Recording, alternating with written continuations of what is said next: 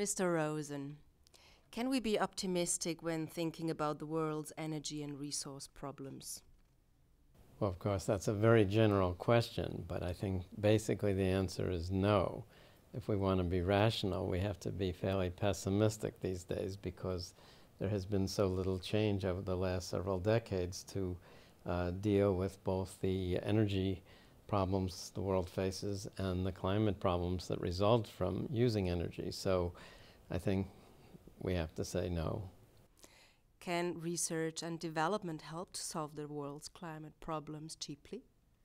Well, research and development can always help to solve the world's climate problems through technology. But what people don't usually realize, and I get this question often from journalists, is that energy technologies in particular have been under development for a very long time already, many for 100 to 150 years.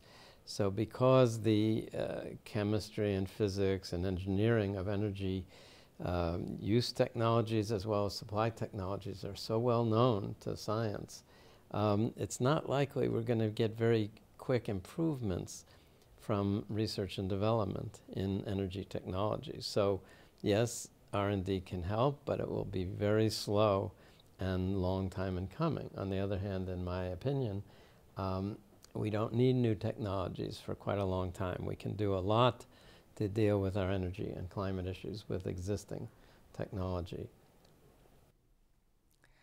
In your opinion, to which extent can new clean energy technologies get even more efficient and help providing us with electricity that is at a fraction of the cost of current coal-fired electricity? Well, let's not confuse efficiency and cost. Efficiency usually means energy efficiency, which has nothing to do with cost. In fact, usually if we make things more energy efficient, it costs more because it's a different kind of technology and it's a technology that's more sophisticated in certain ways.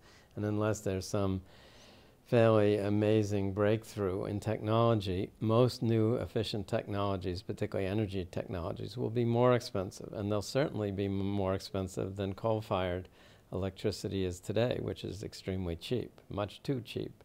So if people are looking for research and development to help us arrive at new, more efficient technologies, both supply and demand side, at a lower cost than coal, then they're very likely to be disappointed.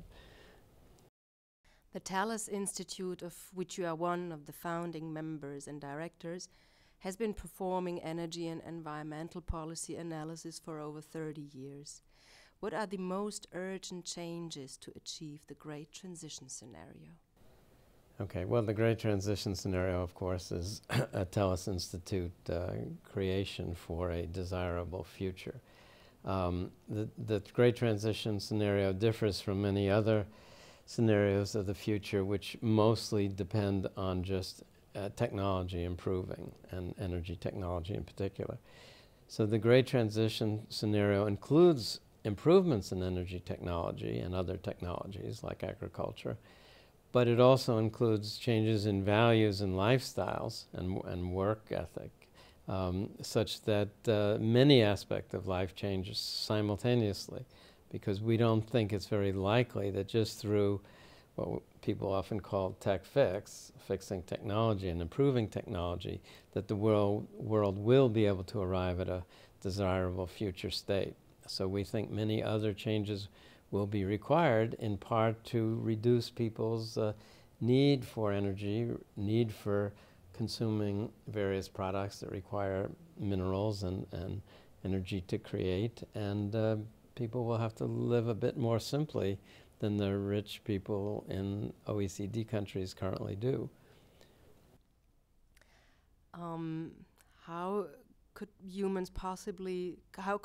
human values have to change and adjust for that?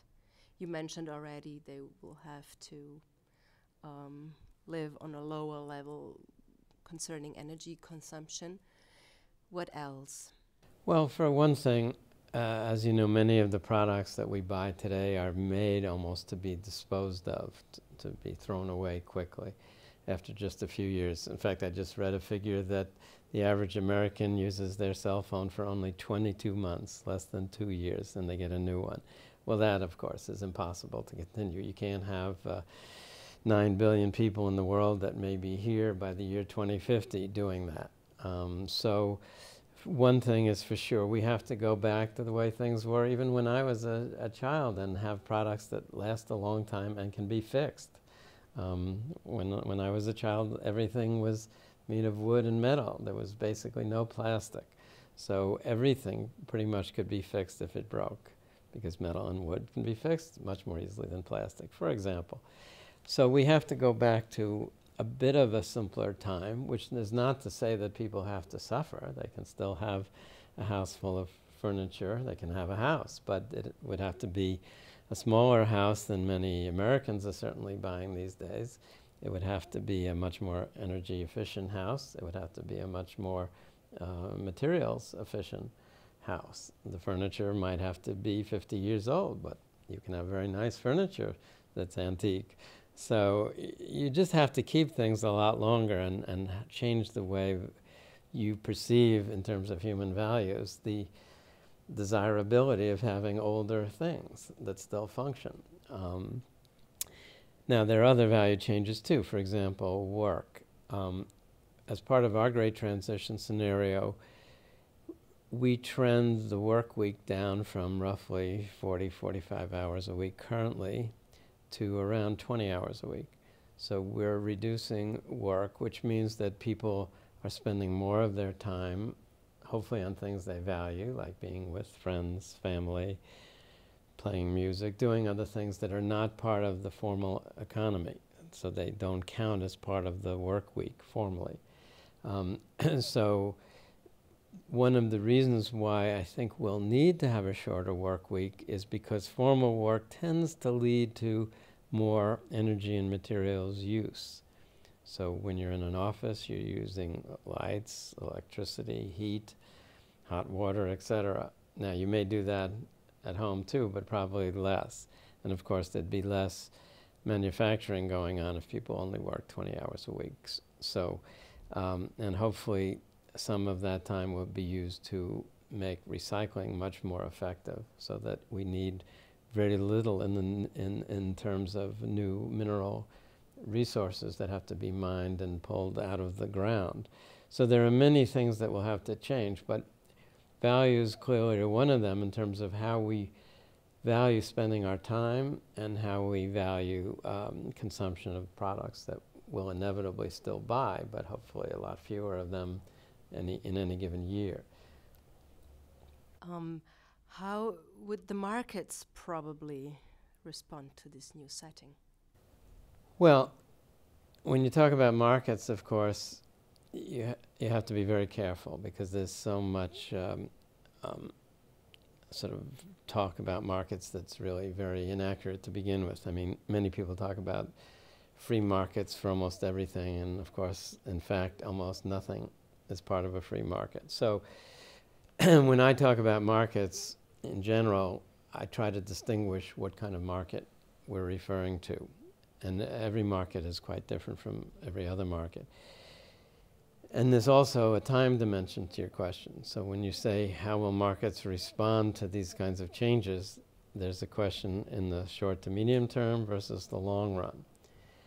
Now, one of the problem with most markets, or many markets today, which let's call them capitalist markets, many of the markets are very volatile and very dependent on growth.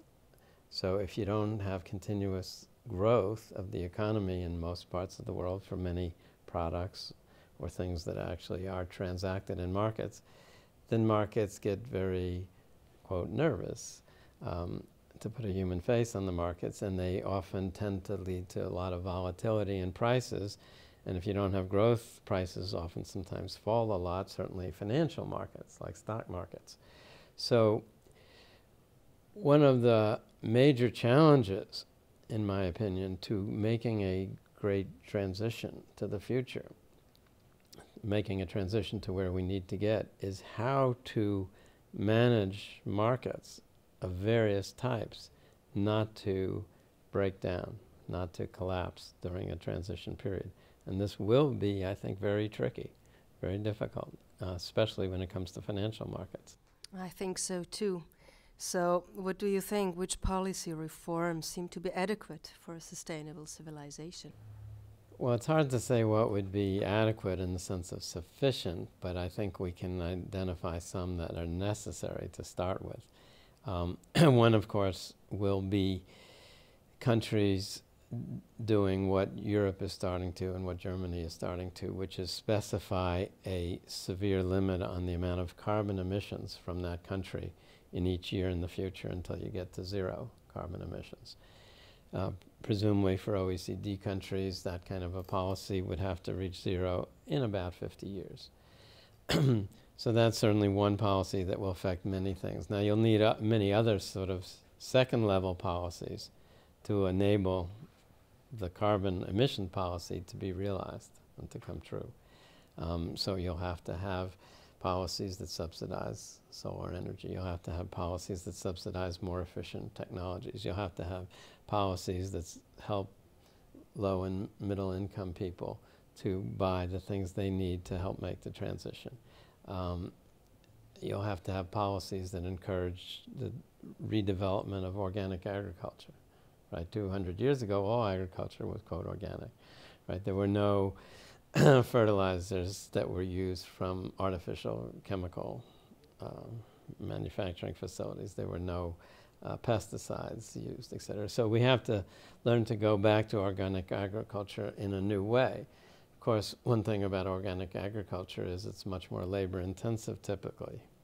So that means the cost of food will have to be much higher than it is today to pay the workers an adequate wage to grow the food. And of course, most agricultural workers these days are not paid an adequate wage to begin with.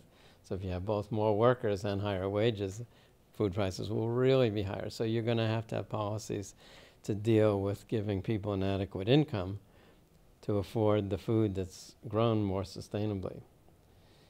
So those are some examples. Similarly, we'll have to have much more control on land use, how land of different types and qualities can be used, whether for agriculture, whether for forests, whether for just protected national parks or forests, or you'll have to have policies, of course, that limit the pollution of the oceans so that fisheries can revive. So sort of literally from soup to nuts in terms of food, depending on how that food arrives on our kitchen tables, we'll have to have policies to deal with all aspects of food, energy, land use, for example, and consumption of products, as I discussed earlier. All right, thanks a lot.